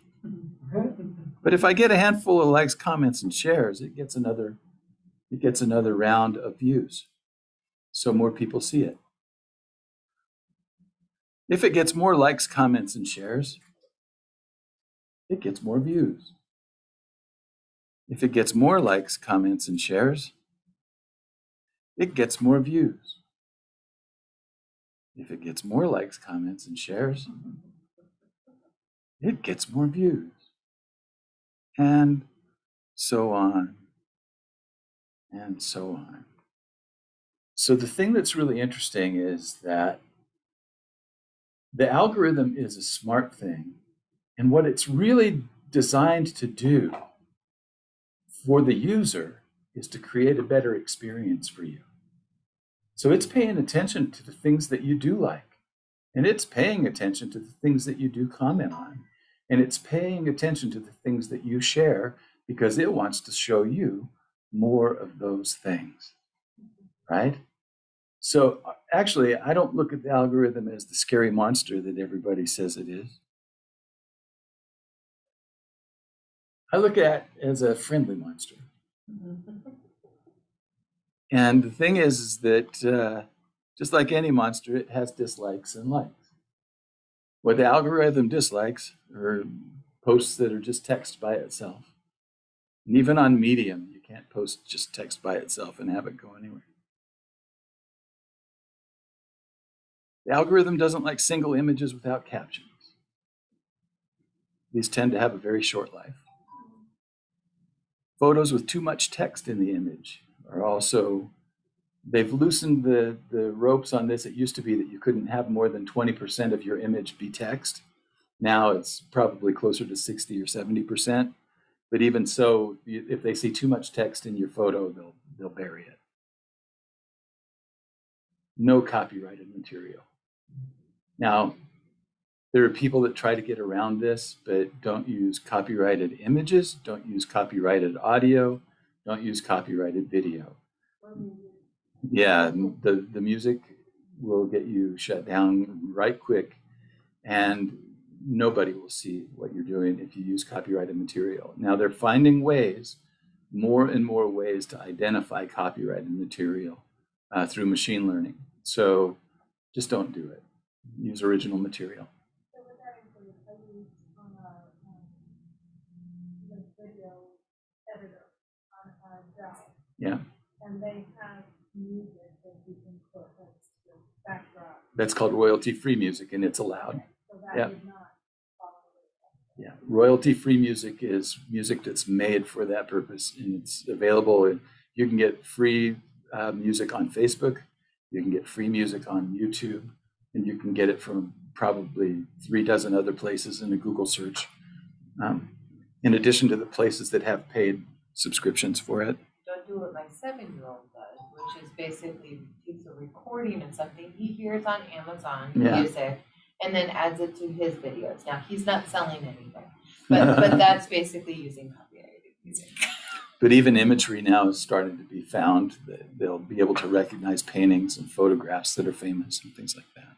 Last year, one of the studio tour artists got caught with this, and he paints sports cars and get your motor running with it right when they opened up the video, and they shut it down within probably 5 minutes. Yeah. Yeah, because I saw it post, and then I got an email. So They actually can shut it down now instantly before it's even posted. So just don't do it. Before I realized it, like, oh, it's one of my favorite songs. Yeah. Well, you don't even, if you don't know, you don't think about it. Yeah. Yeah. And it wasn't even my artwork either. Right. My grandmother used to say too much of a good thing is a bad thing. So the same thing goes for hashtags and tags. If you're putting too many hashtags and tags on your post, people actually don't read in between them. So I try to be really sparing about that. And I like the idea of putting hashtags in comments if you can, and actually put links in comments now, because I think that more people are going to stick with the message if there's not a bunch of clutter in there. Now, the one kind of clutter that they do allow is emojis. I know. They actually seem to like it. I'll play along. Because it's the monster. It doesn't look better. All right, something just happened again, Kat. Oh, I did have a quick question. Okay. About the photos with too much text in the image. How can you know if there's too much text in the image? Like, is there a Well, character count or? it's not a character count, it's space. So, well, think about it. If you've got an image this size and that much of it is text, that's too much. There's So no image. It's like there's nothing to see except text. just make sure it's under 50%. I would even shoot for less than that if you can, and see if you can get people to actually read the caption. Boring content.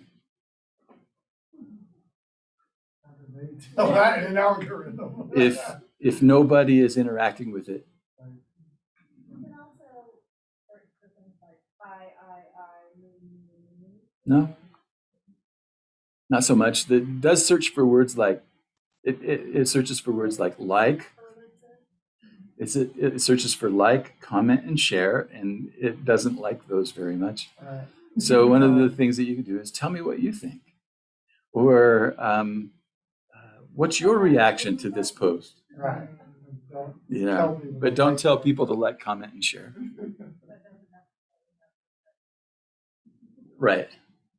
Now, most of the platforms don't like off-platform links. So if you are posting a YouTube video on Facebook and you put the YouTube link, Facebook probably won't let many people see that.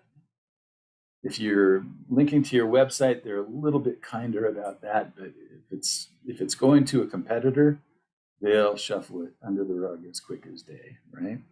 What if it's going to that little? Well, that's where I usually invite people to click on the blue button. And I'll just say, if you click on the blue button up underneath my cover photo, it'll take you right to this place. I don't put the link tree in my post because it's an off-platform link too. The only thing that you can do is that you can actually put Facebook links into Facebook posts, and they'll actually boost it. Well, their whole goal is to keep you on their platform, because at their heart, they're all advertising platforms. So let's keep after. Yeah. Algorithm loves it when people share things. So if you share a post that gives like maximum approval to the algorithm. So the more that a post gets shared, the more it's going to be seen by a lot of people. The algorithm likes interaction and discussion, and the way that it sees that is when people are involved back and forth in discussions in the comments. So if like I'm having a discussion with somebody and we have an interchange we each go 4 times, then the algorithm is going to notice that, and more people are going to see that post as a result. The algorithm loves live video on almost all of the platforms. The only one that really could care less is Twitter, but Twitter doesn't care about anything.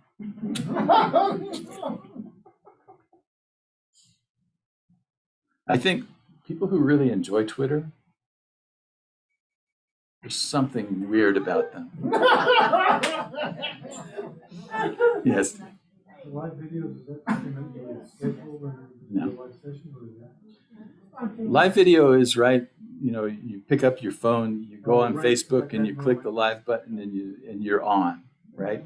So live video is something that all of them are loving right now, and Instagram and Facebook are at the top of that list. YouTube's not very far off the top of that list because they really like live video now as well.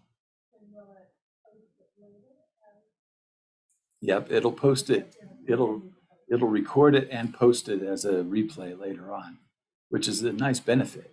So You do have to indicate though that you want it saved. But Yeah. I made that mistake where I haven't saved it and then I can use it for nothing else. Now, one of the things about it is that, as far as I can tell, Facebook is pushing that live video feature into the business manager more and more. I don't know that they're going to continue to allow us to do it just from our news feed.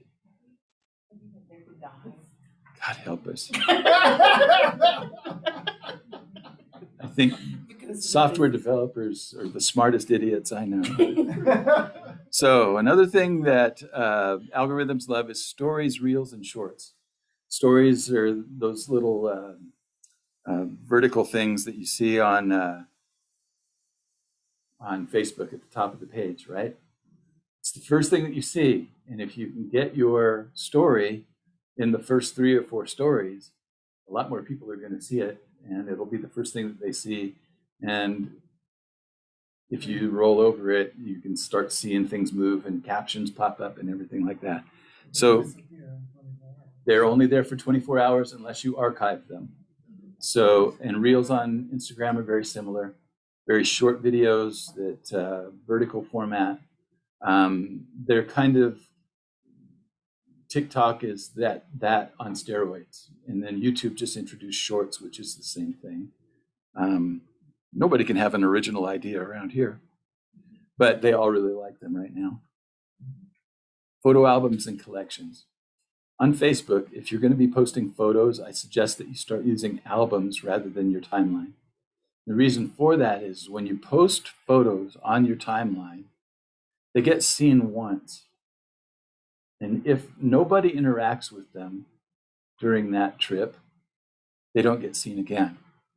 If you post your photos to an album, every time that you post to that album, anybody who's interacted with that album in the past is going to be notified that there are new pictures to see in it, and it's going to show up in their timeline.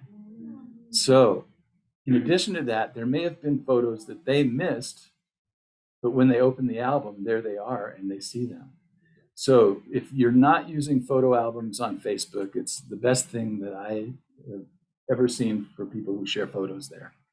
Now, the thing that I love to do on that is to share 4 photos at a time. And the reason for that is because Facebook will show 4 photos at a time.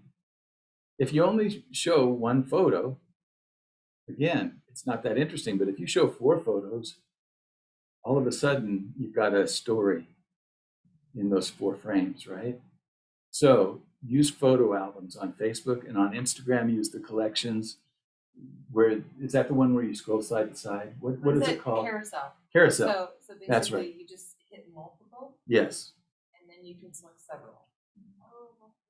Yeah, because think about it. How often when you're on Instagram, think about yourself as a consumer.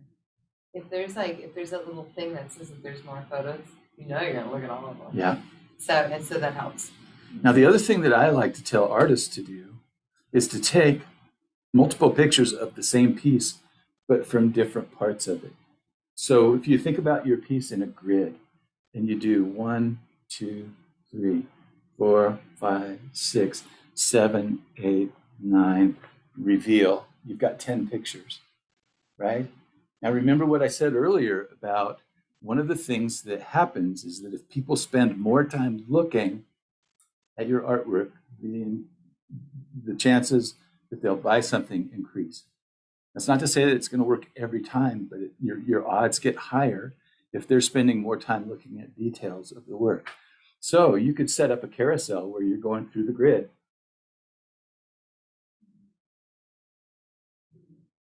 And reveal, and guess what's in the caption of the reveal? This piece is for sale, Fine Art America. Look at my Linktree link in the description to go right there. So you can be really creative about how you use albums and carousels. And I encourage you to just experiment with it and see where your imagination can take you, because those can give people a really good experience of what you do. Facebook, especially right now, and Instagram both like video series. These can be both in regular video form or they can be in story form. I don't know if you've noticed the series in stories where it bounces from one video to another, and then to an image, and then to another video. It's like you can string together a bunch of these in a series in line. And you can also do the same thing in Facebook video, is that you can create an autoplay playlist that goes through your videos in order.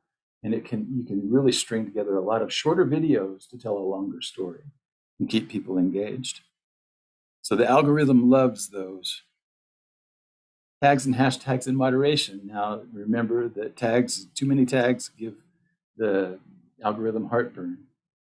But if you can use them wisely, and like I said, if you can kind of separate it out, the way that I like to separate my hashtags is I like to have some that are branded, that are specific to me. I like to have some that are about the specific piece that I just posted. And then I like to have others that organize things in collections. So as an artist, let's say that you've got the Summer Collection 2021. You have a hashtag that says, hashtag Elizabeth Summer 2021, right? And that's the thing that organizes all of those photos together so that people can easily find the collection. Now, one of the things that's really fun, especially on Instagram, is that hashtags can be followed. So if people follow a hashtag, guess what shows up in their timeline? Pictures that have that hashtag. So use hashtags and do a search on Instagram just to see what hashtags come up, because the ones that come up on top are the ones that everybody's using. Your post could come up, in a really popular place. Still, there's still a chance for you. So, Franklin, Yes. one question. I was curious on your take on, like, the uses of the hashtags as far as, like, I've heard some people say, like, if you have, I don't know, like 1,000 followers, try to use only hashtags that are like 10K to 100K usage type of thing. Yeah. Like, I didn't know if you had any thoughts or information on, because like if you're using a ton of hashtags that have millions of hits on them or whatever, like more likely that you get buried? Or... Not necessarily. Okay. The thing that happens is that, like, if you go to Instagram on the search, you'll notice that you've got popular and latest categories. The popular one is the ones that are most popular over time, which means they've had the most views. If you go to the latest, it shows you the ones that have happened in the most recent minutes. And you can find trends that are going on in that category. So the thing that I would look at is that I don't need to have millions of people find me, but it'd be really nice if thousands did, So there are also tools that you can get called hashtag scrapers. Sometimes they're useful, sometimes they're not. The best one that I found is by a guy named Jim Edwards. And he's got a lot of really cool scrapers and wizards for tags and hashtags and social media marketing. So Jim Edwards. So the last thing that I'll say that feed the algorithm is the algorithms love emojis, GIFs, and feelings. You notice on Facebook that Cat Hart is feeling tired right now. And there will be this little emblem that's right. So what's really funny is that if you tried to do the same post, you include those things in your post, your views are higher. That's an excellent idea. Like basically look at your information, like take a post that didn't do so great, do the exact same thing, but add the stuff that you talked about just as an experiment, see. Yeah. Well, the other thing is that these types of images are actually what are called scroll stoppers. And a scroll stopper is anything that catches the person's attention, that interrupts their normal way of doing things and makes them stop and look, even for a moment. These kinds of images are scroll stoppers. And I'm going to be doing another workshop on brand messaging, and we're going to talk about scroll stoppers more in detail in that workshop. But these images are things that stop the scroll. And that's one of the reasons that the algorithm loves it so much, is because when people see a GIF, which is that little, 3-frame video that shows the kid dancing, I hope that doesn't turn into a GIF. It's been recorded. Yeah. But those things stop people, and they catch their attention long enough for them to stop scrolling, and the algorithm favors that. So those feelings, like on Facebook, you can say, Feeling tired. yeah, like if you go on Facebook, there's this little thing that says add to post or add. And when you click on that, one of the things that you can do is you can choose how you're feeling in that moment. Does check-ins do anything? Check-ins are great. They're a location tag. Check-ins are a location tag, and that shows up on the locations page as well. Okay. So check-ins are great. Location tags are an important tag just as much as account tags are. All right. Social pod's the last thing I'd like to talk about. This is kind of a brand new thing that I've just been hearing about in the last few months. And I think it's a brilliant thing. And I'm going to encourage you all to think about doing this for Studio Tour. The social pod is a group of people. And what they make is a commitment to each other to show up. They meet on a social platform at the same time each week. They post content that needs maximum visibility during that time. And then they spend that time, usually an hour, liking, commenting on, and sharing each other's posts soon after they're posted. Algorithm loves them. You discuss it at the meeting and then you kind of follow up with the plan that this is what we're gonna do and we're gonna all like, share, and comment on those posts. I've seen it done in a number of ways. The way that I liked the best was like a group meets on Zoom. And they share links in the chat. And they go to each other's posts and they like, comment, and share them. And the thing is that that group is almost 200 people large. And there's not a cap on it except for how many Zoom will allow. This is a remarkably smart way to position your posts for greater visibility right off the bat. And so the algorithm's going to see a really big push in the beginning. So what that means is that early on, a lot more people are going to see the post, a lot more reactions are going to be able to be gained, and the post has a much bigger chance of reaching a much wider audience. So the social pod is a new idea. I've just been hearing about it lately. But one of the things that I think would be a really cool possibility would be to organize some of these as you get closer to Studio Tour. And you just say, you know, this group of artists is going to do a social pod on Facebook. We're going to meet together for an hour on this day on Zoom. And we're just going to be posting our high visibility posts that we need high visibility for. And we're going to be liking, commenting, and sharing on each other's posts during that hour, right? This could be done several times between now and Studio Tour. And that increases the awareness and the visibility of Studio Tour, and it increases the awareness and visibility of your participation in it, and it increases the awareness and visibility of your relationships with each other. All of those things are important to the algorithm, and they're important to your community. So I think that this is, if there was one thing that I was going to say that you leave here tonight wanting to do, it's to create a social pod for your Studio Tour program. Is that cool? Well, and think about the intention and the impact of the posts that you're sharing in that. To tie this all back to that first circle, or to that first grid that Franklin was talking about, when you're doing those social pods, really focus on some of that high impact, high intention content to get that interaction around those really, stellar posts that you have to share. Yeah.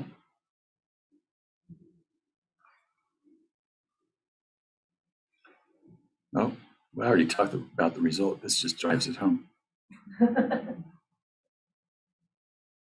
More favorable placement, higher visibility, and higher interaction. All of those goals that we wanted, right? And higher impact. Next steps, I got 3 for you. First one is to send Kat an email and tell us which one of these things that you learned in the class that you'll use immediately. Accountability. You can send it to me too. Kat's more likely to answer. Schedule regular LBDC consulting appointments to review your social media strategy, content, and performance. Hey, guess who you can meet with as an LBDC consultant? Franklin.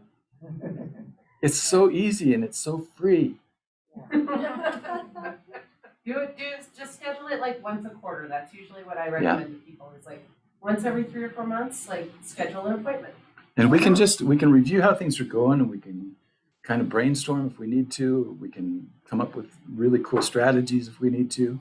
We can tie things in with your website, et cetera, et cetera. But we've got a resource here that there's no reason not to do it. I want you to watch for the evaluation in your inbox and let us know how we can improve this show and other things that you'd like to learn. Those are the 3 next steps. Cool. Now I've got this resource page, and Kat, do you want me to take on the distribution of the slides? I can send this out to everyone, both online and in person. So Kat will send this out so that you can see some of the resources that are available. There are so many resources and so little time. I just found some of the ones that I like the best and shared them here. Like I said, there's no one in the world that's a social media expert, because social media doesn't like that. Even people who work at the platforms aren't experts on it. So like I said, I'd introduce myself at the end. This is me. All right. I know we've gone past time now, and I know that we've got to shut things down soon. Are there any other questions? We've covered a lot of ground. I know that it probably is overwhelming. I have a tendency to go that way. You're so gentle about it. I still feel loved. I don't want it to hurt.